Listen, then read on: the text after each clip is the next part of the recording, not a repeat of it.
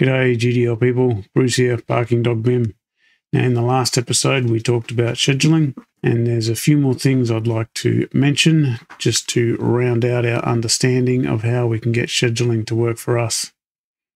We had this schedule that we created in the last episode, and in it we had this parameter that would concatenate the number of holes. And for the eagle eye amongst you, you would have noticed that they all say 3x4. This one doesn't because I've already reset it. Same with this one. But even if they've got clearly not 3x4, they still say 3x4. Why is that? This goes back to previous tutorial, episode 3.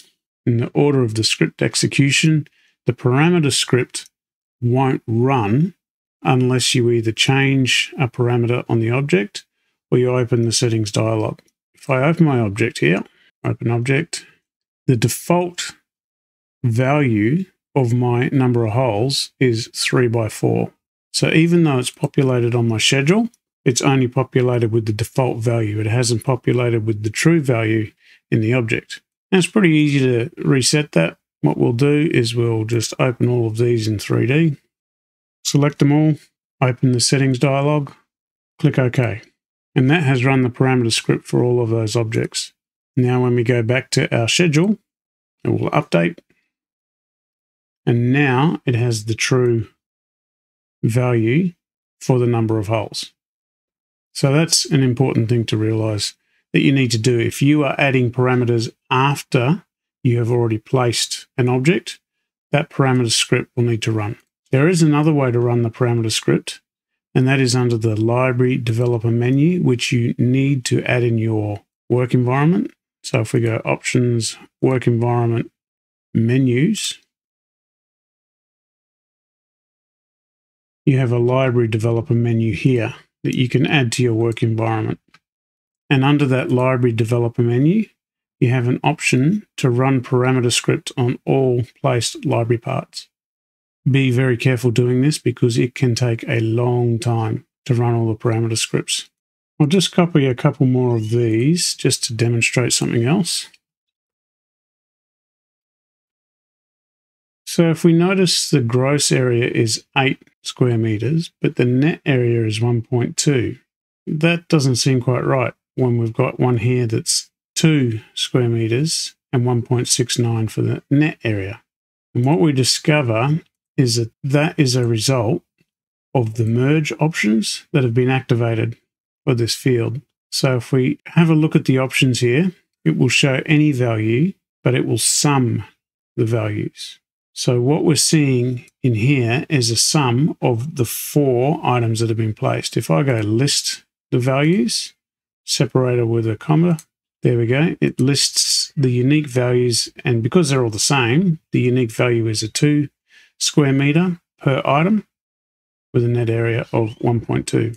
So I could change that back to sum and do the same for this. And that's more in line with what we would expect. So that's something to appreciate there. So that gives you a little bit of an understanding of what that merge does.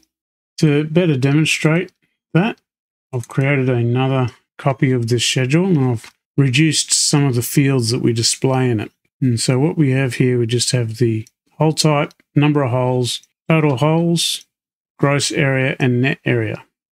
And so what we've got here, hole type, uniform values only. So we're showing the uniform values, number of holes, any value, and the list of values.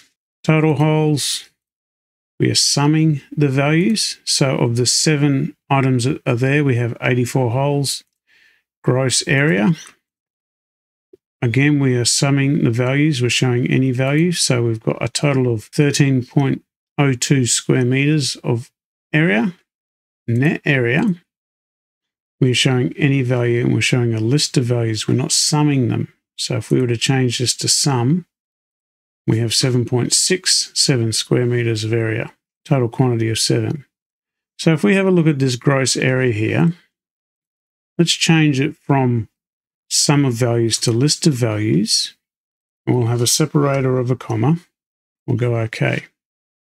Now what's happened is we have 4 values here spread out amongst 7 items that are merged because they have the same hole type and the same number of holes. Let's have a look at this. Instead of summing, we will say any value, list of values. So it's merging based on which floor it's on and which hole type it is. So all of the rectangular hole types are listed under here, all of the circular under here, and all of the diamond under here, and the same for the first floor. So these are all the different number of hole types we got. And what we can do as well is we can append the quantity in parentheses. We have 2 that has a gross area of 2 square meters, 1 of 1.29, and so on. So playing around with those different settings for your merge fields will allow you to manipulate your schedule and format your schedule to get the desired output that you need for your deliverables. So it's handy, depending on what you need to output. This in particular would be good for things like door schedules where you have the same door type but multiple door IDs. You want it to schedule under the same door type, but you want each ID to be listed individually. Be great for that sort of thing. Now, the merge only works on data fields. It doesn't work on preview fields. So if I click on the header here, I don't get that merge option. I only get it on the data fields. In the last episode, I showed you how to restructure your schedule using this button here on your pet palette, restructure table. Unfortunately, once you do that, you can't unrestructure your table. You have to delete it and place a new one to get it back to being normal structure. Also, I just want to point out a little bit more in more detail that if I split it amongst layouts, when it goes to a multi-page layout, you get this sort of multi-page graphic here indicating that this particular layout is made up of multiple pages. You also get this icon in your navigator as opposed to that sort of icon, so you can see the difference there. The one that looks like it has pages stacked one above the other is a multi-page layout. And when I bring it back to just the one page, this will disappear. Like so. And this has gone back to a standard icon.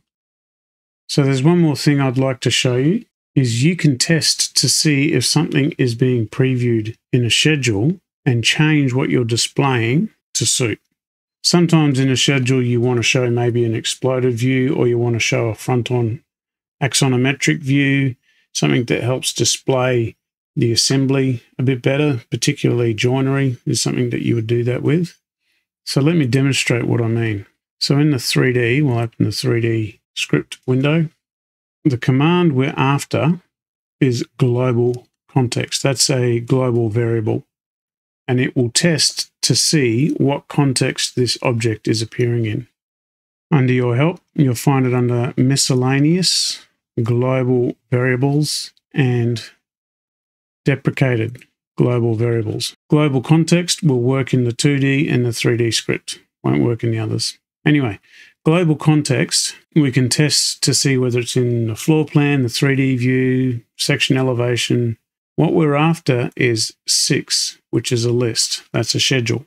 So under here, we'll go if global context equals 6. Now, I'm just doing this for demonstration purposes. If I was doing this for a live script, I would be putting in a constant in the master script that equals 6. So I can use that constant in place here. It just makes it easier to read. That's all.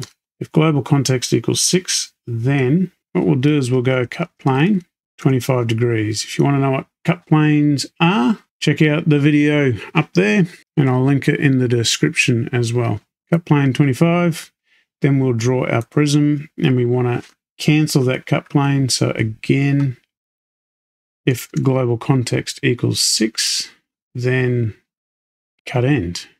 G'day, Future Bruce here, interrupting this broadcast to stop past Bruce from giving you some dodgy advice. Gotta watch this guy, he's a shocker. You can tell that's Future Bruce because I'm wearing different glasses. Now, he's telling you to use a deprecated variable. Now, it will work. He'll show you that it'll work, but it's not good practice to be using a deprecated variable because deprecated means obsolete, phased out. I don't know why he told you that. What you should be using, and it even tells you in the help, been deprecated since Archicad 19. Instead of this, use the global variables global view type combined with global preview mode.